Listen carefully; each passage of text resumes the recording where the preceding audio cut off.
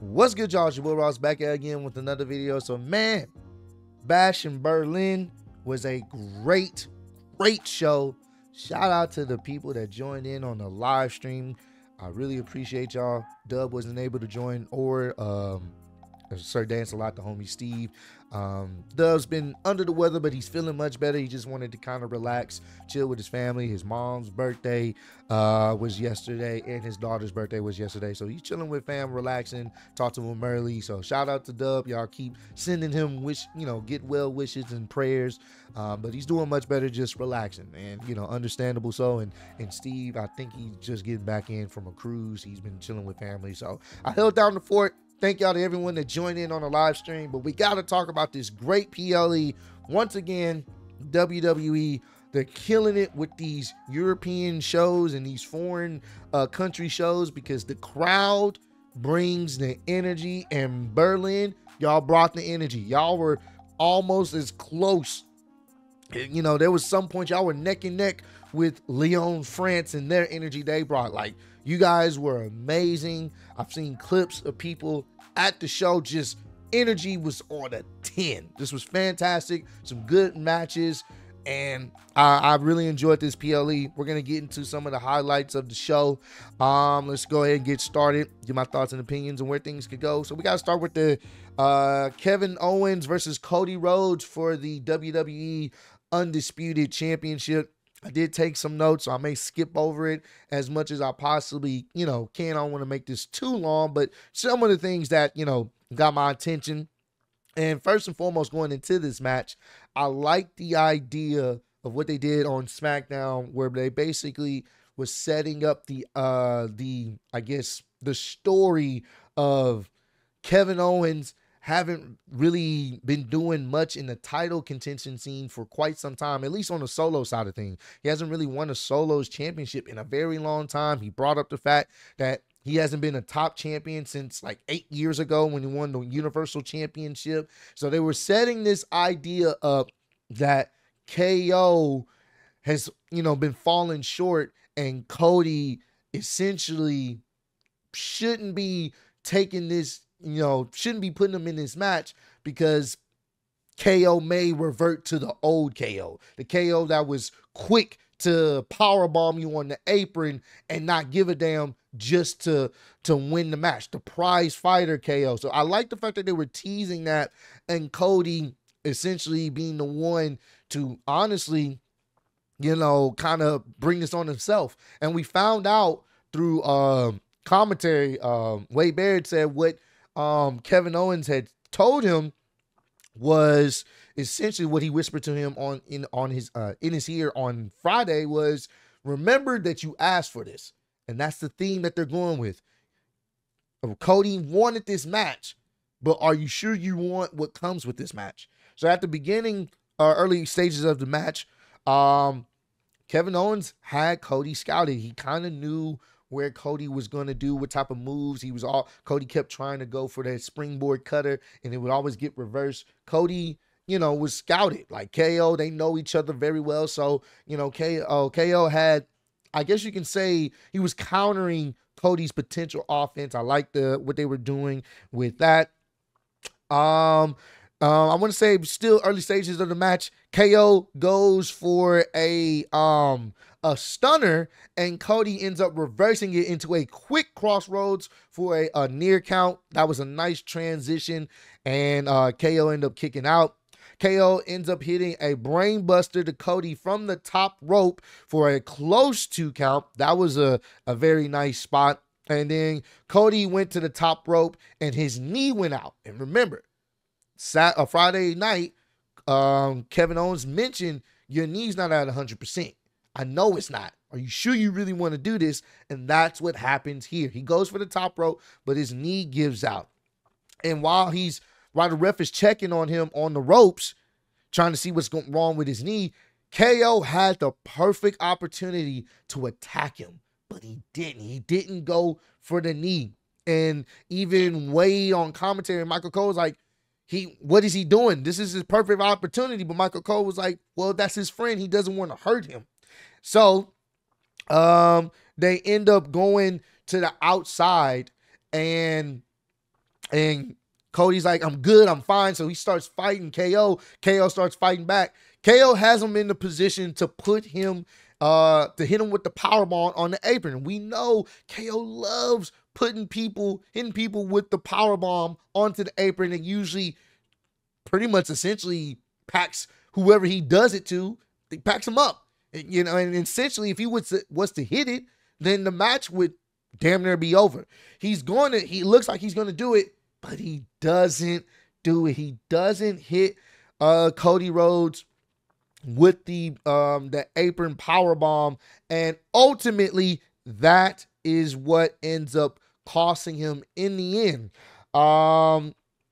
They end up getting back into the ring, and Cody ended up kicking out of 2 stunners from KO. KO went to the top rope to hit the senton, but Cody got his knees up and hit KO with the crossroads one more time in the ring, because earlier in the match he was going for the trifecta, but he wasn't able to get it because KO ended up countering it. So he finally hits him with the crossroads for the 1, 2, 3, and it was over. Cody and KO embraced.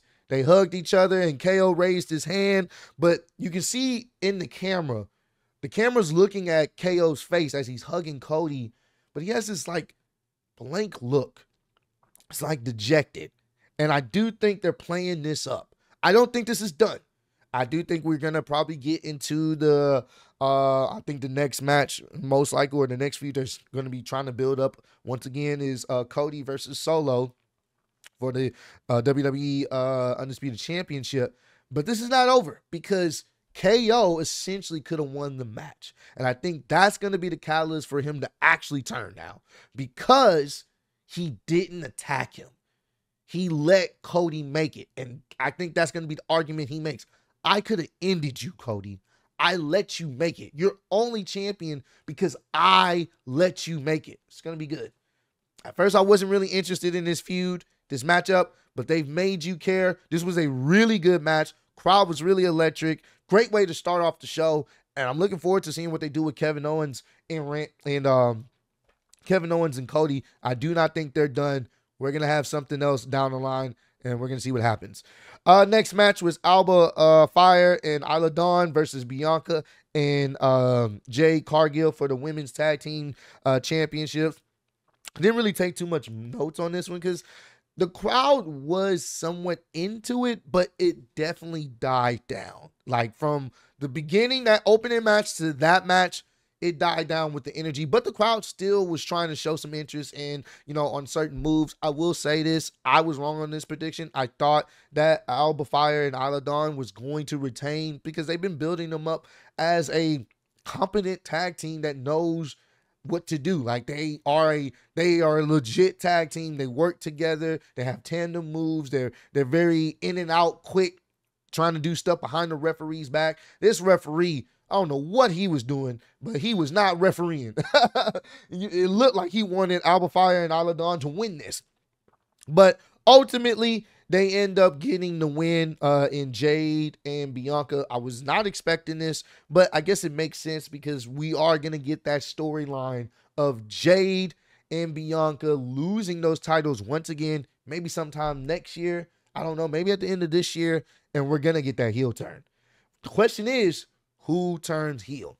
But in the meantime, I don't know what they do. They're going to probably start building up that dissension because they're going to have some miscommunication in future matches. There's going to be some issues. They're going to build it up, and it's going to finally lead to one of them turning. That's going to cost them the tag titles, and then we get a feud leading into WrestleMania. So we'll see how that plays out. But this was like the low point of the show, but it wasn't a bad match. It's kind of a middle of the road match. Not something I would go back to watch again. But hey, they end up giving the win to Jade and Bianca once again, and now they are your new tag team champions. So we'll see what they do with that. Next, my favorite match of the night, CM Punk versus Drew McIntyre strap match. This was the match I was looking forward to. The brutality was there. We got us some blood. It made sense. And boy, oh boy, this match was fantastic. Before the bell even rings, CM Punk's doing his entrance. Drew attacks him from behind, starts beating him up, starts hitting him with the strap over and over and over. The match hasn't even started. Hadn't even started, man. Once they finally, Drew was able to put the strap on to CM Punk after he beat him up, threw him on the announce table, started beating him up with the strap again. Then they started the match, and Drew essentially had control. At the beginning of the stages of this match, Drew had control. He was packing up CM Punk. CM Punk was catching some beats. And early in the match, CM Punk was able to hit the GTS on Drew very early. It was like a quick little counter. He was able to put him in a GTS position. He hit him with it. And he had the opportunity to hit one of the turnbuckles, because for those who don't know, in the strap match, if you don't hit all the turnbuckles in a sequential order, then you don't win the match. That's the only way you can win. So he had the opportunity to hit one of the turnbuckles he was closest to, but he didn't do it. And I was wondering, are they going to tell the story that this hatred for Drew may cost him again? And that's what they were teasing here. His hatred for Drew may cost him. So he doesn't do that, and he decided to whip Drew McIntyre like a government mule instead of hitting the turnbuckle. Drew tried to go for the future shock DDT on the announce table, but CM Punk reversed it and flipped him over onto the table instead. Then at one point they end up brawling on, still on the announce table side. They get back in the ring, and you see CM Punk got busted open. I didn't see exactly where, but he ended up getting busted open. And once Drew saw that, he started going in for the kill, started hitting him repeatedly with headbutts, and then started going in with the fists, just attacking CM Punk's injured head where the blood was coming from. And I like that. It's a strap match. There needs to be some brutality there. Even early in the match, you can see the welts forming. I'm like, this is what this feud needs. We need a little bit of color, and we finally got it. Drew ends up hitting CM Punk with the Claymore, and as he gets back in the ring from setting up the table outside. Wait, hold on. What did I say right here? Because at this point, I was trying to take notes, but I was a little bit too excited. So I know Drew hit CM Punk with the Claymore kick. I think as he gets back in the ring from setting up the table. Oh, okay. So this was the spot where CM Punk goes, because they were teasing back and forth of getting the table. CM Punk would get the table from under the ring. Drew would push it back in. So finally, CM Punk gets the table. He sets it up on the outside, and as he gets back in the ring, he gets hit with the Claymore kick. Drew, now this was a good spot. Drew lifts up CM Punk on the top rope, and he throws him over the top rope onto the table that he ended up setting up. I thought that was a pretty cool moment there. The same table that he set up, Drew ends up lifting CM Punk over the top rope, throws him on through the table. Then he gets him back in the ring, and this was another good moment. Drew had CM Punk on his shoulders. So he's walking around, and he's hitting each of the turnbuckles. But what he doesn't realize is CM Punk is hitting each one of the turnbuckles as well. So he gets to the next spot. He hits the turnbuckle. Drew doesn't see it. Then he gets to the third turnbuckle, and Drew hits it. CM Punk hits it. And then we're getting to the fourth, and that's when Drew realized something is wrong, and they have a little tug of war. I like that. That was 200 IQ right there. That's how you do it. Let's see. CM Punk had Drew in the sharpshooter, and now Drew's tapping, but that's not how you win the match.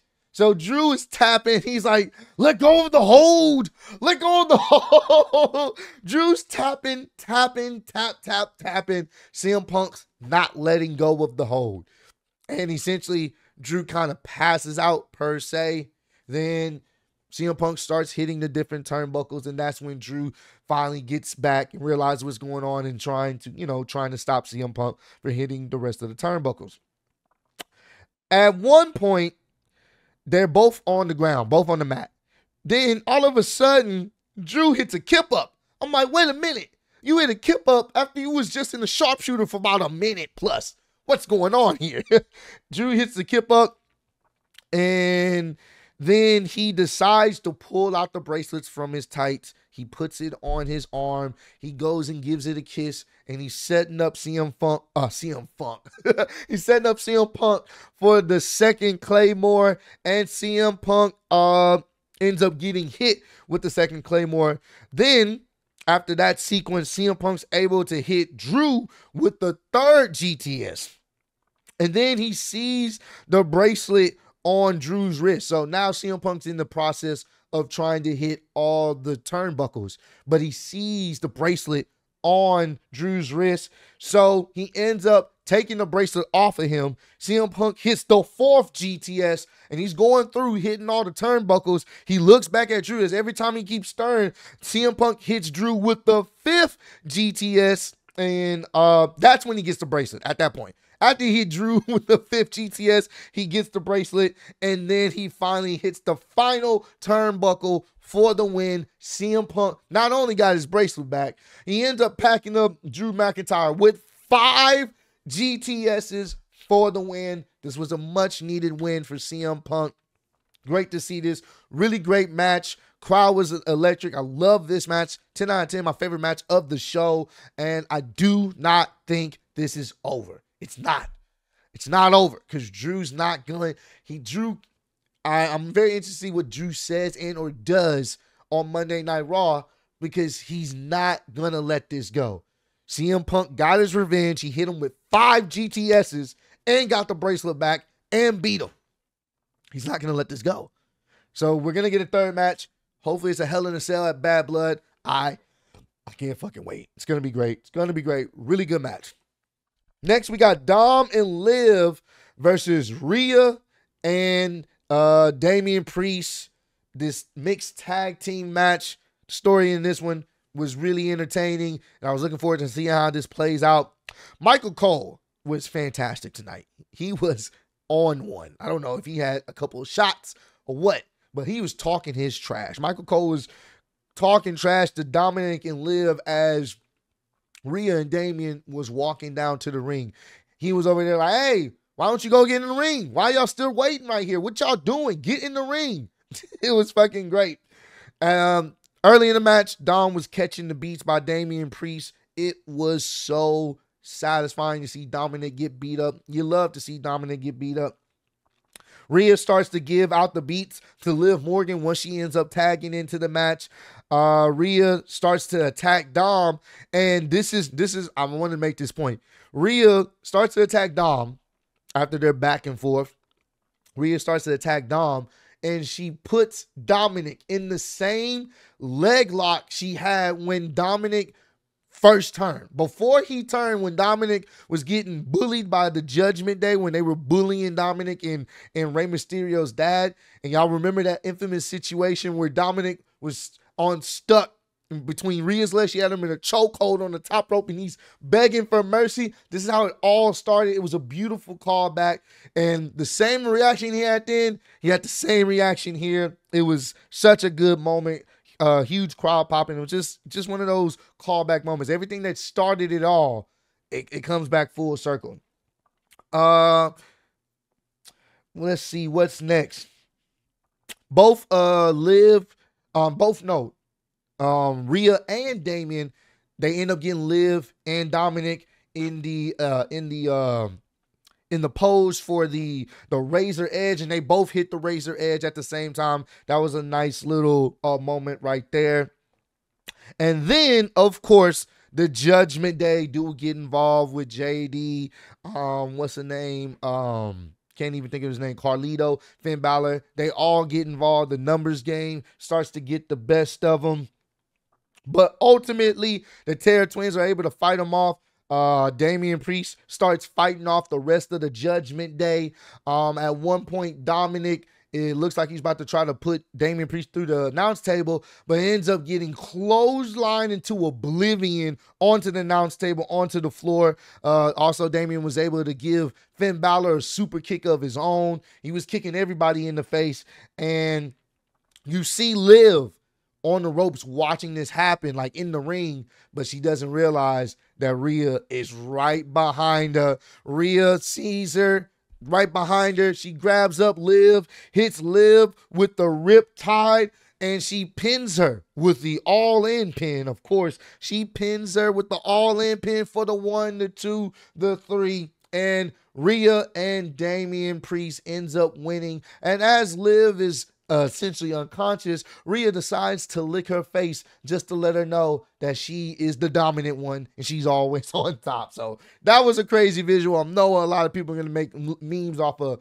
Rhea licking Liv's unconscious face, but hey, that was a great moment, and it sets up their future match at Bad Blood because she just pinned the champion. I thought Dominic was going to get pinned, but no, Rhea got pinned. Rhea pins Liv Morgan as the women's champion, and that looks like we're going to get a rematch at Bad Blood. We may probably get 2 Hell in a Cells, and that may be one of the Hell in a Cells, because their feud really does go back and forth. So I don't know. We'll see, but they're going to have a match at Bad Blood most likely, and the question is, will Rhea retain? Will Rhea get the gold back? I don't know. We'll see. Overall, great match. Really fun. Enjoyed this. Once again, this show they were knocking it out the park with the matches and stuff. And it went by pretty quick. And the last match of the night, Gunther versus Randy. Now, this was really surprising how things played out. Samantha ends up announcing Randy, but Ludwig comes out there and announces Gunther instead. Great crowd reaction for Gunther. Beginning of the match, crowd is doing the wave. This crowd, in this main event, this was probably one that they were really, really lit. Crowd's doing the wave, and Randy decides to do the wave with them one good time. It's such a cool moment. Randy was back body and drop, like Randy would back body drop Gunther on the outside. At first they were trading blows, but then they end up on the outside. Randy kept hitting them with the back body drop onto the announce table over and over and over. Randy started working on Gunther's bad arm from the back body drops on the outside. And I made note of this. You don't see Gunther in a lot of pain in his matches. Like, he's usually the one that's dominant with the offense. But in this match, this was one of the rare times I've seen him actually be the one getting dominated or really fighting from underneath. Gunther was the one fighting from underneath here, and they really showed the storytelling of Randy being this veteran that knows what he needs to do to take out Gunther. Gunther was being dominated majority of the match. That's what notes I decided to take. And at one point, Randy just poked Gunther right in the eyes after they were trading chops right in front of the referee. Randy Orton, he's a snake. Can't trust him.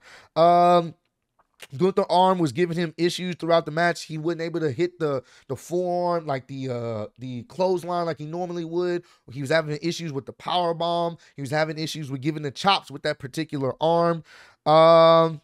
Randy hit an RKO out of nowhere for a very close 2 count.